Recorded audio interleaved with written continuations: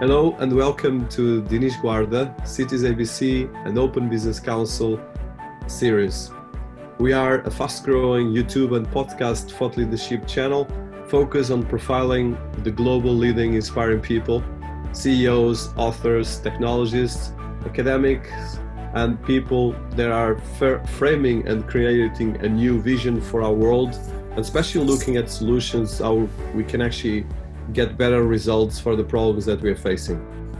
In this channel, we've been actually highlighting ideas, products, inventions, software, books, and solutions to the multiple challenges and opportunities we face in our cities and our society.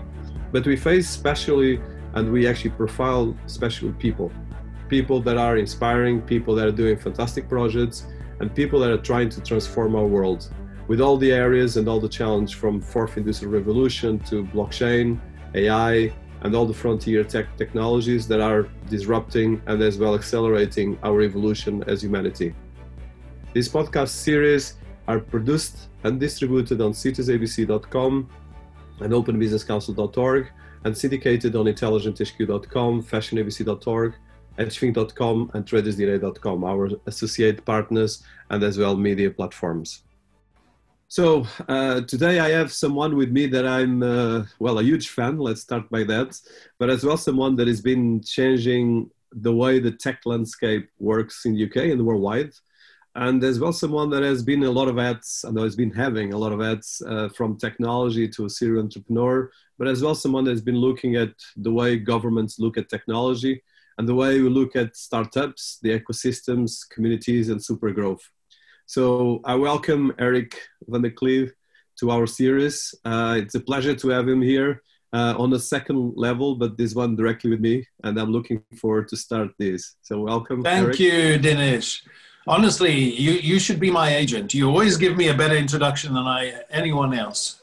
Thank you. No, well, it's all, I think you don't need a lot of words to describe your work and especially your achievements, but it's quite impressive. So I want to start with, I think your background. I think you have a very particular background and education. And how do you start your career? I would like to start that. Before the career, How did you start? Yeah, no, I mean, the background is for me quite important because it's incredibly, to be honest, very humble in that I was not someone who had the benefit of a formal university education. In fact, my older brother, bless him, taught me everything that I know about electronics. You know, he used to allow me to desolder his old circuit boards. And as I desoldered a component, he'd explain, this is a resistor, this is the color coding, here's the chart. He would teach me about, all the electronics and what each component did. And then instead of taking them apart, I'd put them together. And then one day he gave me his old Sinclair ZX81.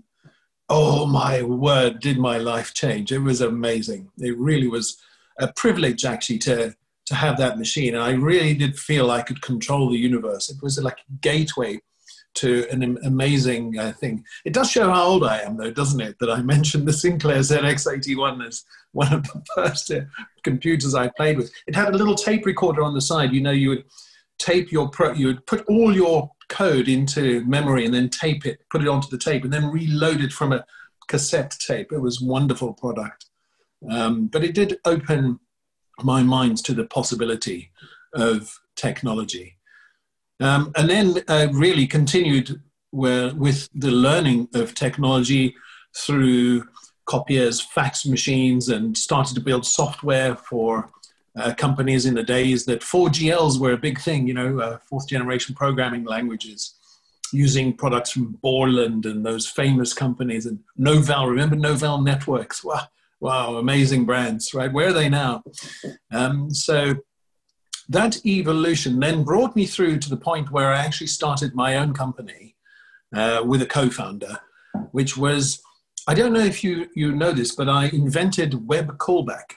You know that thing where you type your phone number on a website and you press a button and it connects you with the seller. So I invented that. And I thought it was going to change the world because nobody would want to put credit cards on the internet, right? It was a crazy idea. Nobody trusted the internet. It would steal all your details. And I thought that, web callback was going to be the business to be in. So I invented that, raised some venture capital, my first seed funding in London, and raised various rounds of angel investment and venture capital to build the business, but it wasn't successful.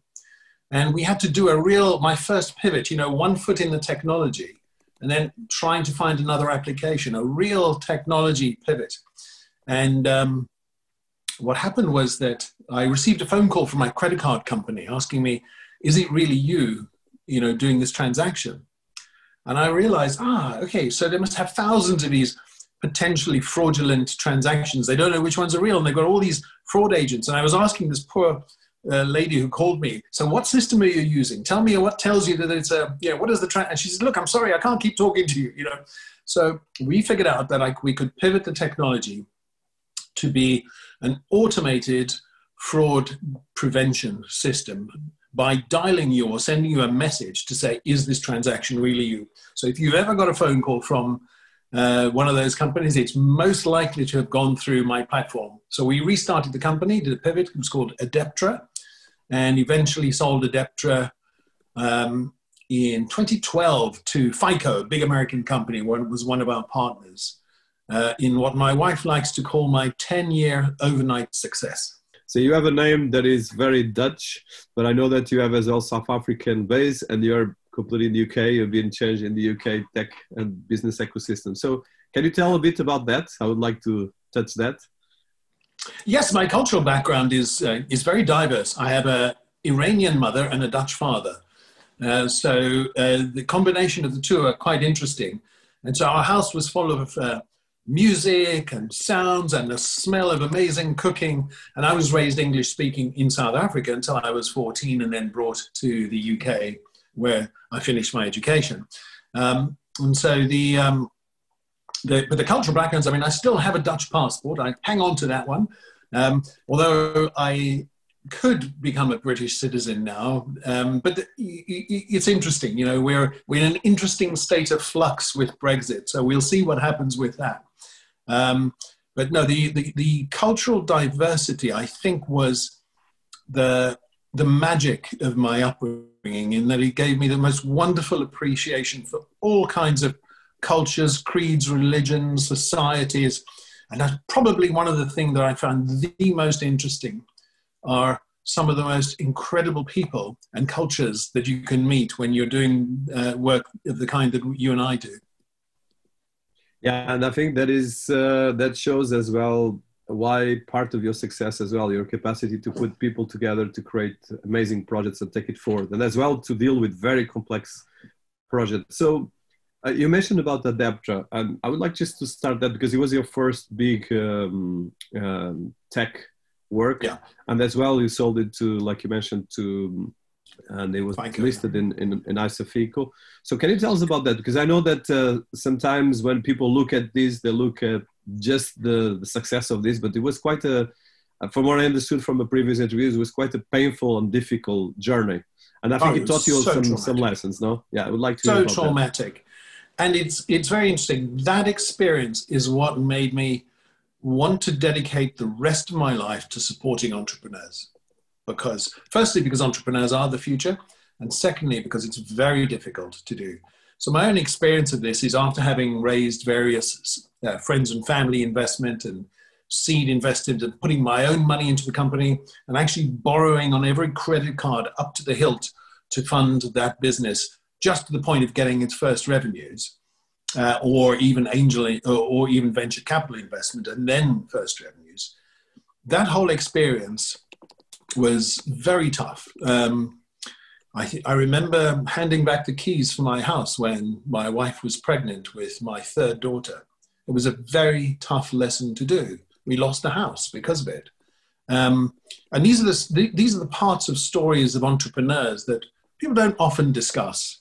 But I think the authenticity and the harsh reality of life as an entrepreneur made me help understand better the kind of environment that entrepreneurs need to survive and then thrive.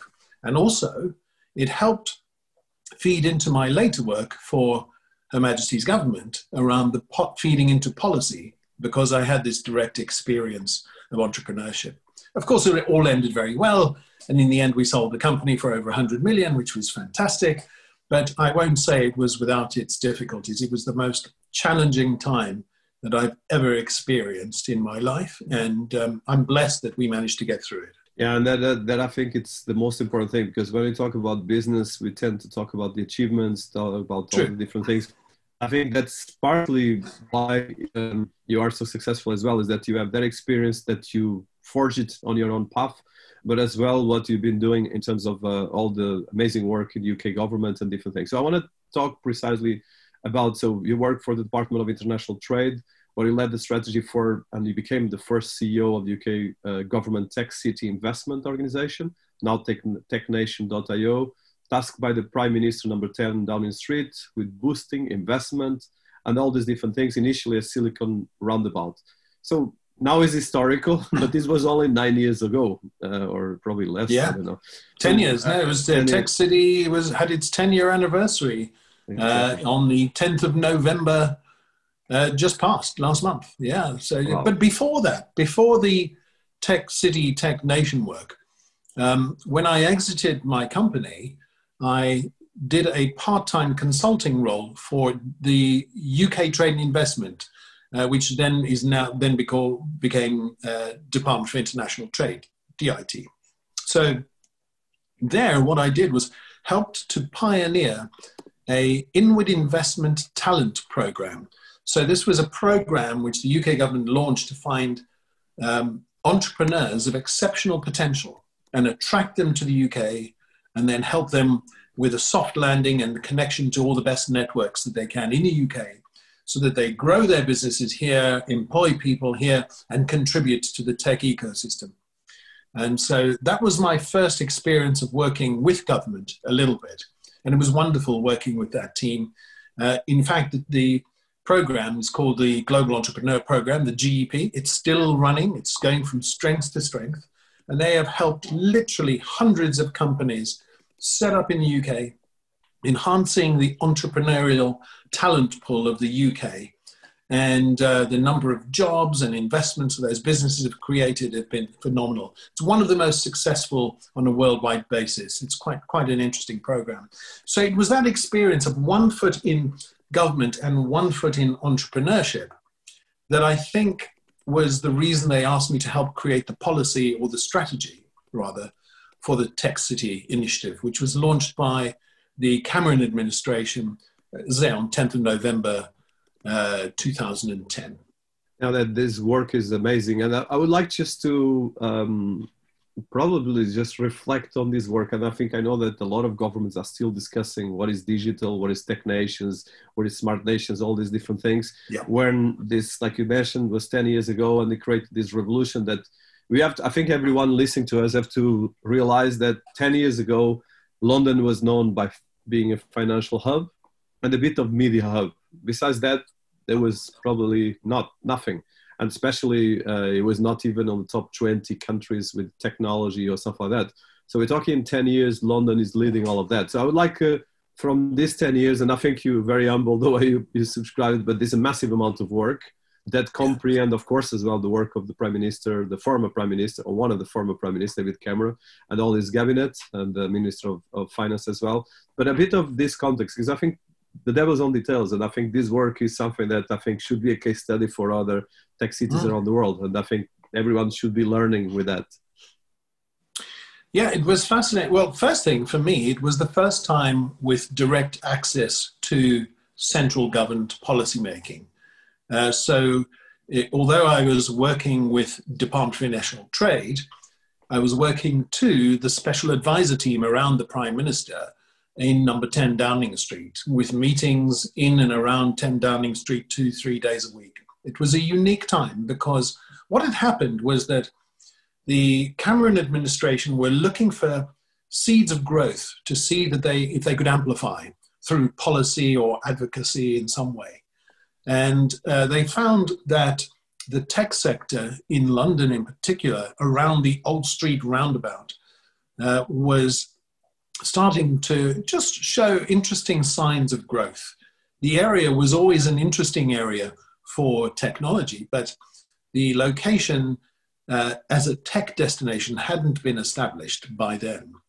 And what they did was they did various trade missions and realized that actually they could create a strategy that was actually very ambitious. It really was a very ambitious strategy. It was something about East London potentially becoming something like Silicon Valley, potentially rivaling Silicon Valley. Talk about an audacious strategy that was, quite difficult to execute. But I loved the boldness of it. It really inspired me, because I remember going to the event in the Truman Brewery just as an observer in the entrepreneur community for the launch of the Tech City initiative, and being so impressed that a government would focus in so much detail on trying to create something bold. It really was quite inspiring.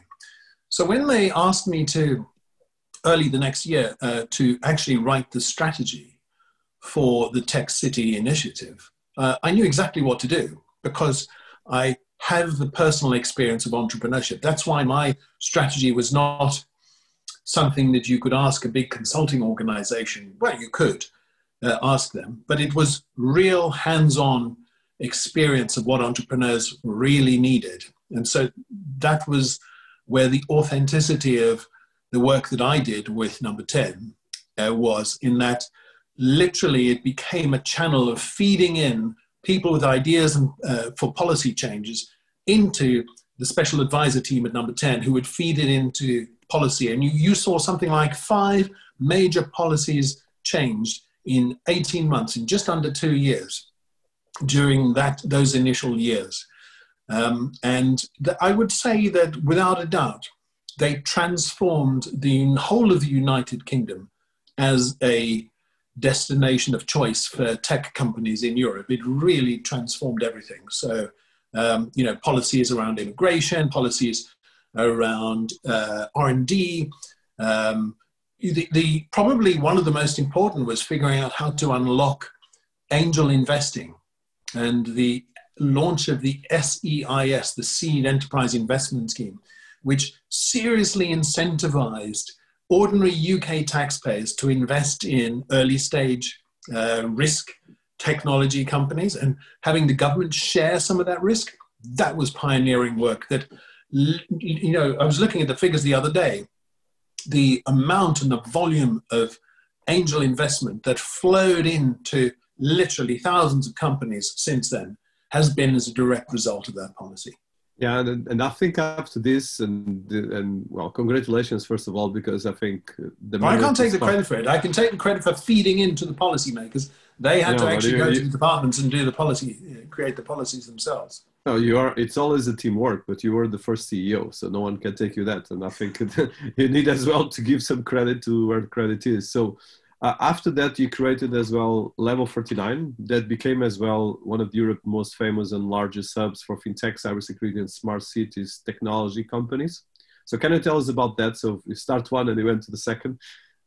Well, actually, it was, I was only supposed to be with the Tech City, now Tech Nation, of course. The organization has continued and is now responsible for Tech Nation. It's really quite special. But I was only supposed to be there for about a year, but it was about 18 months in total, because of course we had the Olympics during the time. And I wanted to use the Olympics as a very powerful magnet event to bring the brightest and the best into the UK. We had some amazing events like Startup Games. This was the brainchild of somebody quite famous in the UK, you might know him, called Ollie Barrett.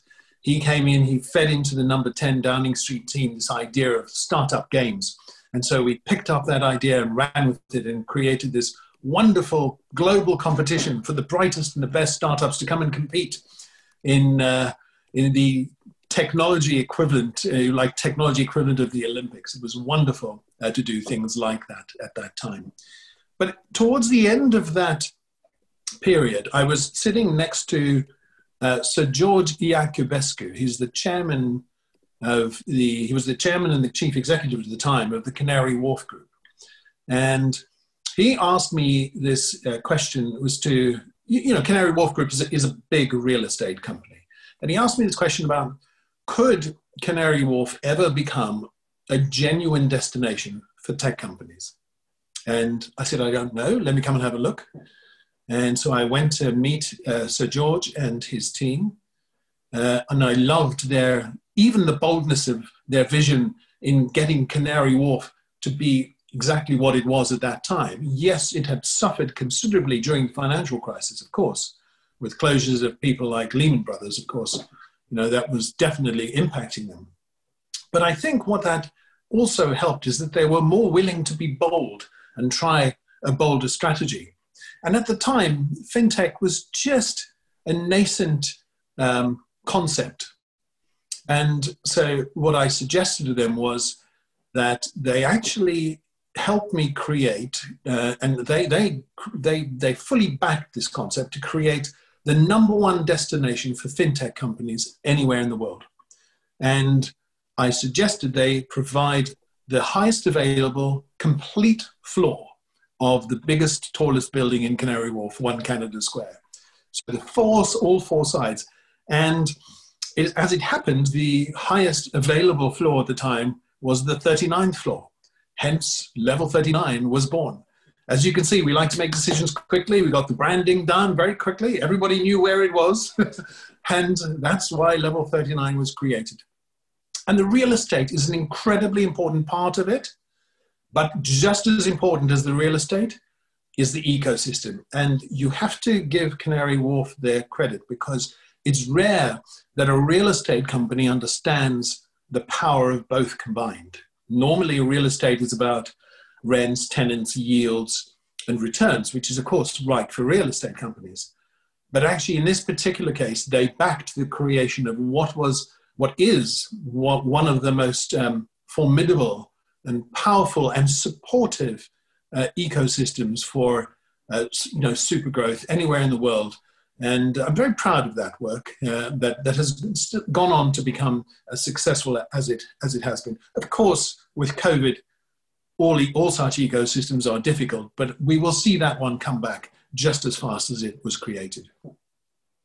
No, and congratulations for that. And as well, I know that, again, now it seems normal, but again, just at the time with like people were inventing fintech, I remember, because I was part of it. And even now people are discovering, so convincing a massive group that was a big part of London as well, and passing from one experience to the other is amazing. So my next question is, so one of the things that came out of both London Tech City right now, smartnation.io, and the Level 39 is that UK became the capital of unicorns in Europe, with the biggest by far hub of unicorns, and partly as well part of your results as well in your work.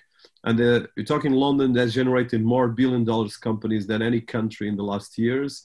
I'm talking especially in Europe, adding 5 recently to a collection. I found 30 unicorns. Some of them might be less unicorns now than others, but it's still quite an achievement, a stunning number for all purpose.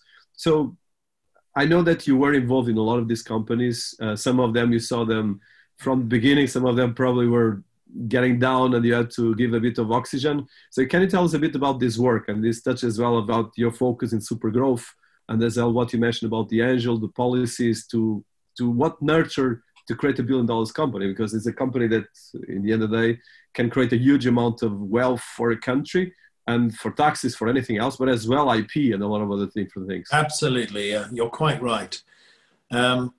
So the work that we did was really focused around Level 39 and a number of organizations that we encouraged to be created or actually created ourselves. One of them was Innovate Finance, the trade body for fintech, where we went with a policy paper to number 10 Downing Street on the opportunity for fintech and asked for their support to actually create this organization and to bring all the fintech entrepreneurs into number 10 to feed directly into the policy making for fintech. And programs like the FCA's Project Innovate, which is in itself has gone on to become one of the most famous regulatory programs worldwide, were born out of discussions like that. And then Tech City itself went on to become Tech Nation and has these amazing, fast track accelerators for the rising stars and a concierge service for the future 50. Within those organizations and within Level 39 themselves, we helped create the optimum supporting environment in the UK to encourage super growth, but super growth that was hopefully a little more sustainable. But that's very difficult, as I say. It's not an easy thing to do, but it was definitely something that we experienced. My own personal experience, first-hand experience, is supporting companies like Revolut, who I remember when Nick and Vlad arrived in Level 39, it was them and a team of, I think, 15 at the time. Supporting their growth as they went through the challenges of that scale and speed of growth to 5 years later becoming a $5.2 billion valuation business, and actually an organization that looks like it is about to be, on the road to becoming a very serious rival bank, except it's a bank with 10x better performance than what you would normally expect. Those are the kind of super growth that we created the environment to support their growth. And this was around helping with talent, helping with space, helping with networks, helping with advisors, and actually bringing the concentrations of that so that it's readily available. I mean, we used to ring the cookie bell at 3 o'clock every day in Level 39. Have you heard about the cookie bell? Yes. The cookie bell is so cool, right? We would bring warm cookies into the hub at 3 o'clock every day, roughly 3 o'clock. And people would gather, they would smell the cookies, we'd make it a bit late, and people would hang out. So you'd see, the team from Revolut and some of these other amazing companies there hanging out by the cookie bell, right? Waiting for the cookies to arrive, making connections, finding employees, finding advisors, and finding opportunities, finding investors. We called it orchestrating serendipity. So it doesn't feel like you're pushing it at anyone, but it's just naturally being imbibed. And what people feel that is if you create these ecosystems that allow you to naturally absorb the gaps that you have as a founder or as a team, you suddenly feel, gosh, I'm just more lucky here. But luck is a lot of it is about perspiration and a lot about preparation. So we did all of that so they didn't have to, but created the optimum environment for them to succeed. Oh, that's amazing. And I think, like you mentioned, these ecosystems are more and more important, because if you look at the success of Silicon Valley and afterwards New York, which have been the biggest tech hubs in the world, they've been precisely because they have that ecosystem. Things don't happen by accident. There's always an ecosystem. There's always a community. So after that, you left and you created the Frontier Network, formerly C4DR. You were as well the creator of ActiveLedger.io, and now and Keybox as well. And now you are actually creating something quite exciting, addonbase.com. Which is a baby right now. So I don't know, tell us about that. I have a lot of questions and I'm particularly excited, but I would like to hear about it. So as you know, we have quite good experience in creating very good ecosystems. But in all of the ecosystems in the past, I've never been allowed to invest in any companies or take any shares in them, because either it was a government role, or in the case of Canary Wharf, it was because it was for a real estate company. So what we decided to do is, my partner and I have created this concept of Edenbase, which is a bit like Level 39, but with a fund. So it is designed to create a community and an ecosystem. And as you know, that takes real effort to do. And then on top of that, to have a fund to invest in super growth companies. And we're launching all of it right now with our competition, our first investment competition. We're looking for two specific types of company. The first company type is, we want companies that have a solution, but are not yet using AI or machine learning or blockchain.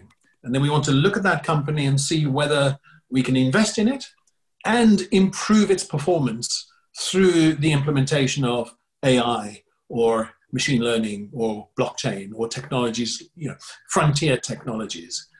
So that's one type of company. And the other type of company we're looking for, and we might fast track some investments, is we're looking for COVID beating solutions. So companies that have technology that can beat COVID, that can make travel safer, commuting, travel, aeroplanes, cars, anything, buses, or places safer. So offices, meeting rooms, cinemas, hospitals, care homes, any company that has technology like that to be COVID beating, because we believe that COVID has taught us we must improve our game in how we create spaces and transport that is much safer for society. And so, even if as we manage to beat COVID with the vaccine, of course, it'll evolve. There may be others. And so these kind of technologies are going to be long-term extremely valuable. Amazing. And I think that there's a lot of work to be done there, because of course, I don't think things are going to get back to normal. And I think there will be a lot of opportunities and a lot of challenges that I think especially this challenge can actually help a lot. So one of the things that you are particularly focused on Eden Base is creating communities and super growth. So Correct. How do you define this, especially someone that has been creating two of the biggest tech ecosystems in the world, but as well that is right now, like you mentioned, more investment side, whereas in the other ones you are a corporate / policy making and director side? You ask a great question. You know more than anyone else that it is very difficult to create a true ecosystem and community that is actually supportive. And there are two methods that are behind this. One of them is from my partner, Daniel Dahl-Steinberg. His philosophy is about challenging and sharing knowledge, right? It's a very interesting philosophy because the most supportive ecosystem shares knowledge, but it also challenges them. Because it's when you challenge your knowledge or your preconceived ideas, that's when discovery takes place. So that's a very high level way of explaining a very detailed thesis that he's created. I mean, he's created, designed some of the most amazing projects like the Atari token project, which independently people were saying is one of the world's first potential $1 trillion ecosystem projects, right? It's really interesting, the Atari project.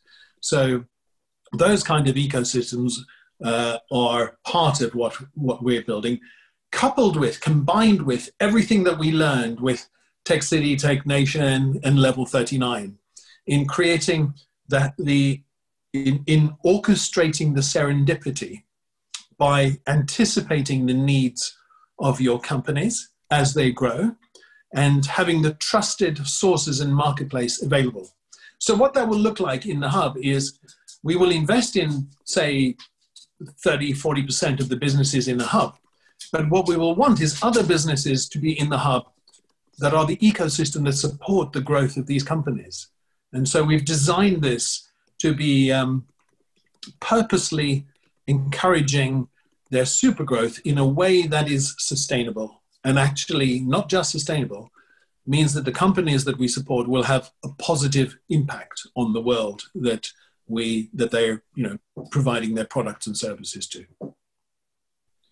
Amazing. I'm looking forward to see it. I think especially this area, because of your experience, I think it's the most important thing, because I think like you mentioned, even in your own experience of working with multiple companies, the timeline of a company is smaller and smaller with some exceptions. And as well, we're going to be facing, especially like you mentioned with the AI and blockchain, the exponential growth that you can see that we never saw in history can be taken to a completely different direction. So you mentioned sustainability and sustainable companies. So one of the things that I know that you focus on this new venture is ESG investing. Yes. So can you tell us about how do you see ESG investment for the people that never heard about it, but especially the ways you are nurturing this with your new venture? One of the best things about this is that I was not aware of ESGs until actually just a few years ago. And I learned about it from one of the startups in the hub in Frontier Network. And every day it became a percolation of awareness that something that really you embrace as a holistic way of existing, which is you are operating all your normal processes and business processes, but there is this additional lens which is not laid on top. It becomes fundamental, becomes systemic, which is ESG. And what does it stand for? Okay, it's environment, sustainability, and governance. It is the, if you like, three measures by which major corporations, as well as smaller businesses, will be measured, because a lot of it is business-related impact. But what's interesting is that the stakeholders who will decide whether someone has met their ESG compliance are the investors or the asset management world that are investing in, say, listed companies. And listed companies will have to present validated, attested credentials, ESG credentials. There's new regulation coming out called SFDR regulation, which enshrines this in law. For example, in Europe, you'll see SFDR regulation becoming more and more implemented. But the asset management industry will not be able to buy products unless they understand their ESG credentials of, say, the underlying companies. So what does it mean? Well, it means that, for example, a car company will have to prove what kind of energy they're using in manufacturing. Is it energy that's created sustainably? And being able to prove that, so that true authenticity of sustainability in energy is just one aspect of it. There's so many other aspects, including social, diversity, inclusion, but a lot of it is around ensuring that we are really embracing as a society the ethical custodianship of our future, which we've kind of ignored. The future is profit with a purpose.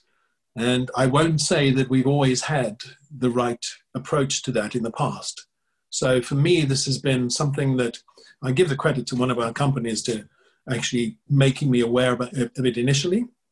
And then by, the visits to and the learnings from places like Davos helped me understand that even further.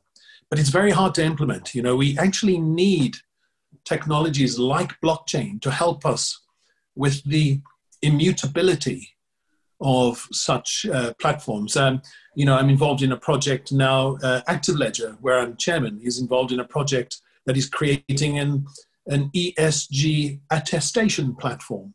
Why are we doing that? Because one of the biggest investors in the world asked us to, is it possible that blockchain can enable this? And so it's also market driven. Finally, I would say that ultimately, it will be the consumer and society that demands this. So the trusted brands of the future will be the ones who totally embrace ESGs and sustainability throughout their core. Not as, for example, a nominated person, as part of their CSR strategy, but as a core board member, where every single board member has the responsibility to ensure ESGs are met. It's a world-changing thing, but it's very difficult to do. But I think the timing is right, because now we have the benefit of, I can only describe it as superpowered technology that enables us to do things that we could never previously consider.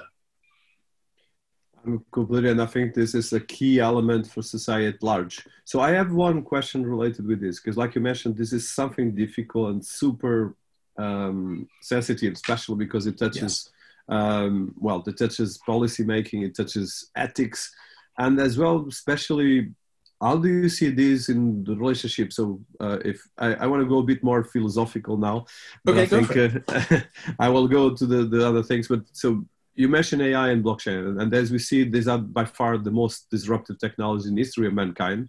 If you put it together with 4AR and all the different areas of technology, are going to be even more tricky. But someone that has been behind billion-dollar companies, and mostly in policy making, and as well seeing them growing.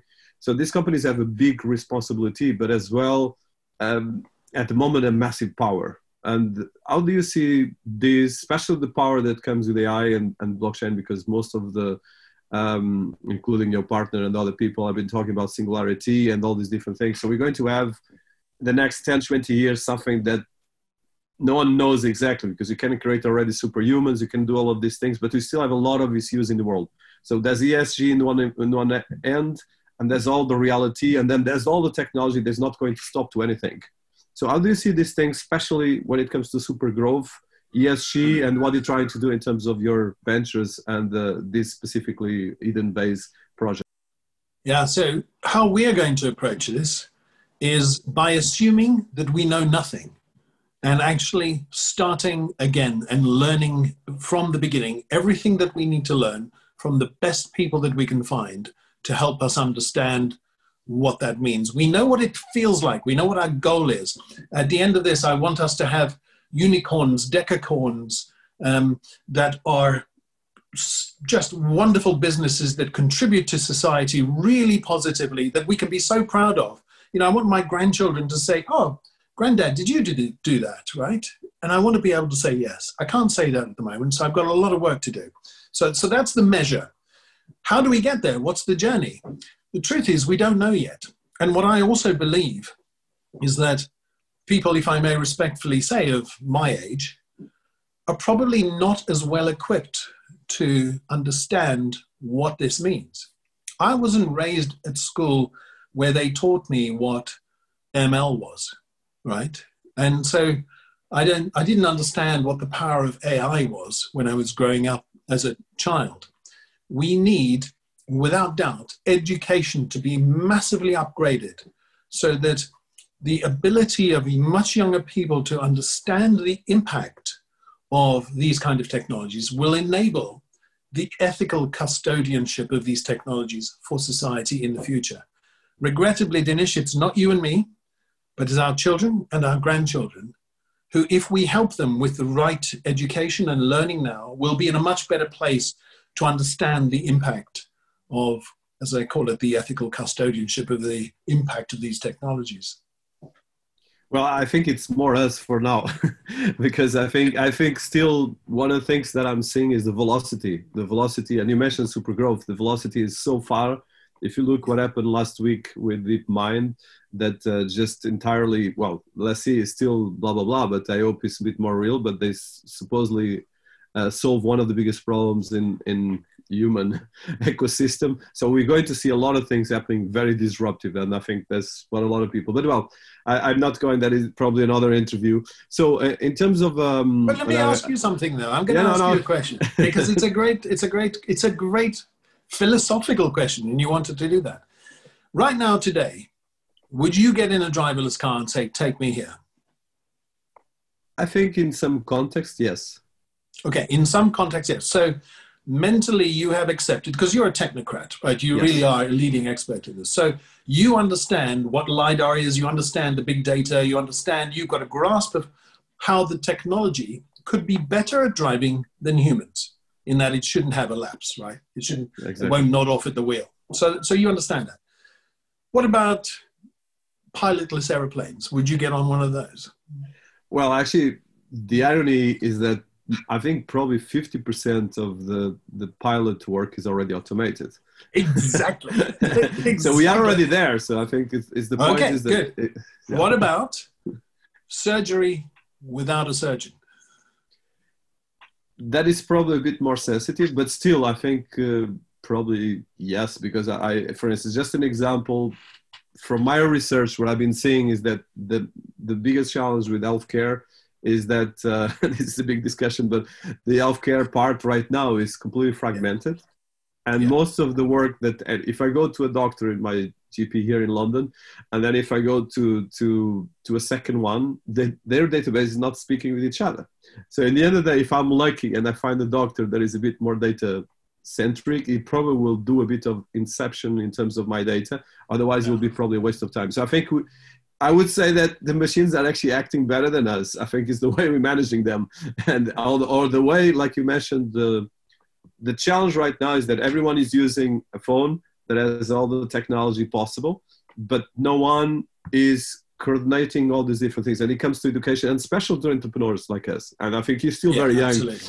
So we cannot put this in our children, because I think 5 years in AI and technology is like 50 years or even 100 years or more. So I think right now this is much faster. Very well, it's a longer one. Do you know what I'd love to? You and I should have a real in-depth debate on this one day, because it's a fascinating topic. And I think you would be a very good person to debate this through with, because I don't know the answer yet, but I want the debate.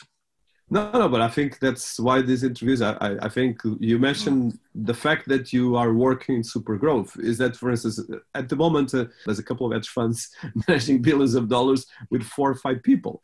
And this in the past, you would have to have like 100,000 people or even 200 or 500,000 people to reach this. So we are disrupting the entire world economy with 3, 4 people in front of an hedge fund or something like that. So this is happening in a lot of different ways. It's true. Technology, but for us, the reason that we resulted upon this concept of super growth with a positive impact is partly because of COVID. We have lost so much value on a global basis. Employment is going to be massively impacted by this, let alone the tragedy of the deaths in society. That actually we really are going to have to double down on super growth. Any nation seeking to emerge from this in a way that accelerates the return to stability, society, taxes, normality, is going to have to really focus on things like super growth, but the ethical custodianship of that. Okay, that's the important. That's why we call it sustainable super growth, because it's both, and it should endure beyond us. No, and I think that is the most important thing that I think we all need to do. So this brings me to the next question, and I'll try to wrap up in a while, because that's already 1 hour. But so the next one is precisely, so I had this question here. So COVID-19 in one end, like you said, has been a massive destruction of the economics and financials. But at the same time, if you make a comparison, for instance, the last big epidemic we had was in 1920. And at the time, 200 million people died, and the effects for the world economy was massive. But one thing from a data perspective is that at the time, the world population was around 1.5 billion people. I don't think even 2 billion. Now we have 8. And the number of deaths, so that means in the space of 100 years, we not only diminish the number of deaths, but we prepare ourselves, and still we have the world economy running with all of this. But the COVID-19 is an accelerator of digital transformation and technology. So a lot of the things you've been doing with Level39 and all your previous ventures are right now being accelerated times X, whatever. So how do you see this, especially, and you are looking as well to solutions to come up with adapting this to create a new normal with your new venture, but how do you see this as a redesign? Because you redesigned partly the UK tech landscape. You and of course the people that work with you. And how can we do that right now with COVID-19? Because it's a great opportunity, first of all, to empower these organizations, but as well, one big challenge that, and I think I'll put that to make the question more complex, but you know me. So the point is that at the moment, all this technology is owned by Silicon Valley still. Okay? Even all the unicorns that we created here in London, none of them has the power of, the likes of Google, Facebook, or Amazon, Microsoft, and Apple, and of course, some of the Chinese ones that, yes, those ones are right now starting to have the same power. But how do you see this? Because this is, for me, the biggest challenge of a lifetime, especially our lifetime and our children. And as well, how can we make these bridges? So I think the way or the pathway to the kind of future that you and I are thinking about is achieved by not overly protecting the past. Okay, it's an interesting concept to grasp. When you think about protecting legacy, if the legacy has been partly destroyed due to COVID, well, the behavioral scientists will tell you that's the time that you can get the most rapid acceleration of technology helping to solve some of society's real problems like health, like hunger. You mentioned DeepMind. What a wonderful idea. I hope it is all the things that you know, that everybody is saying it's having solved some of the world's most fundamental problems. And I hope to see many, many more things like that.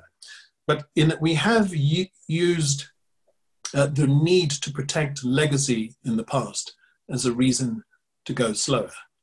I think that the nudge theorists of the future will look back at this time saying that society was allowed to go faster and to deploy technologies for humanity in a much more effective way because of COVID.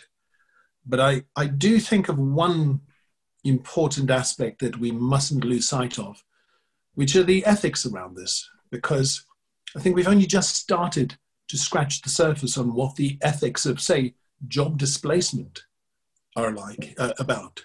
And any government or society or ecosystem thinking about this needs to have an eye on that and put in place the resources to rapidly ensure reskilling. For me, the nation that invests most heavily on reskilling to be ready for the future is going to be one of the winners. It's one of the key ingredients out there.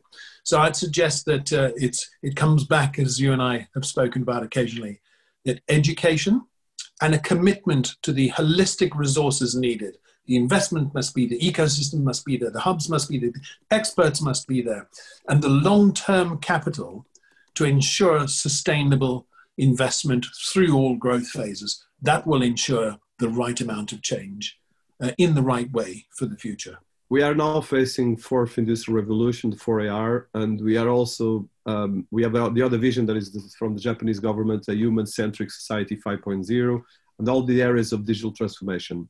So as someone that has been behind startups, behind business, behind policy for governments, how do you see the future of startups and business, and specifically the main trends that you want to highlight? And I think this specifically after you touch the automation, the ethics, the education, but as well in the pragmatic world, because I think this is important for people, especially you have an experience of dealing with hundreds of companies as well. I think that you will still see thousands and thousands of companies solving very simple problems, and they will be extremely valuable. They employ thousands of people. They all contribute to various economies, and they will make things work better. We'll have better products and services, and so you'll still see that. But what I think is likely to happen for some startups is that the focus on creating from the start new products, new markets that didn't exist before. That's why I'm quite in awe of my business partner. He's one of the few people that I've met that has created a business model for an entire new economy to exist in the metaverse, if you like, in a way that we can't imagine now. And so there will be wealthy people, millionaires, prosperity created in the metaverse that we can't imagine yet. And that he was one of the first people to conceive of this in a way that an investing analyst said that could be a real $1 trillion opportunity. Of course, it was leveraged by a terrific brand, the Atari brand, which has great gaming credentials. But it's how you see things like games evolving in the fourth industrial revolution. And there are even hints as to how, well, actually even things like basic universal income could be propagated through platforms like that. But that's a whole different conference and thought leadership piece of work that actually you should be leading that. You are exactly the right person to lead that kind of thinking and provoke the thinking that's needed as we imagine what these kind of solutions are going to be needed in society, what they will be like. I hope to work on that with Eden base, because I think it's important that we work together, collaborative. So my last question, and I'm really excited, I probably will have more like 2 hours, but we'll do probably part 2 and part 3. But I think the last one, so you have a high achievement career. You've been, like you mentioned, you have the challenge, but you have as well fantastic achievements. So I think one of the things that I've been finding out is the little details, so the things that make a big difference for the life of a startup, an entrepreneur, a business leader, or sometimes even a government trying to create great stuff. So any tips, any things for people listening to us, any things that you would like to highlight from your failures or success? So many. I tell you what, there is one I would recommend for founders. Find an advisor that will give you the advice for free because they care about you, and you don't give them any shares, you don't pay them any money, that they're only giving you the advice because they want to see you do better, succeed. There should be no financial incentive in that relationship whatsoever. No shares, no equity. If you can find someone like that, then you will genuinely receive, in theory, more balanced view that cares about you and your family. I made the mistake of wanting to give everybody that was involved in helping a piece of the action. And I realized much too late that skewed even their viewpoint. So that's just a little tip that I give you. Sorry, that leads me to another question. How can you do that? I think it's a very good tip. I completely am with you, and it's a precious one. Yeah. Find a fantastic ecosystem where the creators of that ecosystem understand that's what's needed and make that available to you. Okay, that's a good one. Yeah. So Eric, I appreciate it's been 1 hour and a half. So I think I have a lot of more questions, but I think I want to keep this one. So just, I don't know if you want to highlight about Eden Base. We're going to put all the links and different things. Well, thank you. But I think just for people that wanted to know more, and just as a right now, I mean, I know what your videos are like. They endure for generations. So for right now, though, at this time, we are very keen for companies that are AI curious, frontier technology curious, wondering what it can do for their businesses or their applications. We want them to apply because we want to invest in these companies. Not only do we want to invest in them, we want to help them with the right expertise to manage the technology transformation. So please apply, edenbase.com, you'll find the competition. And also, the other thing is, if you have any COVID beating solutions that you want us to try, we are willing to test these in our own hub to make them as COVID safe as possible. Please get in touch also via the competition or edenbase.com. There's a lot of wisdom here. I hope everyone finds it as I find it. And once again, very grateful to have you here, Eric. Thank you, Dinis, and your team.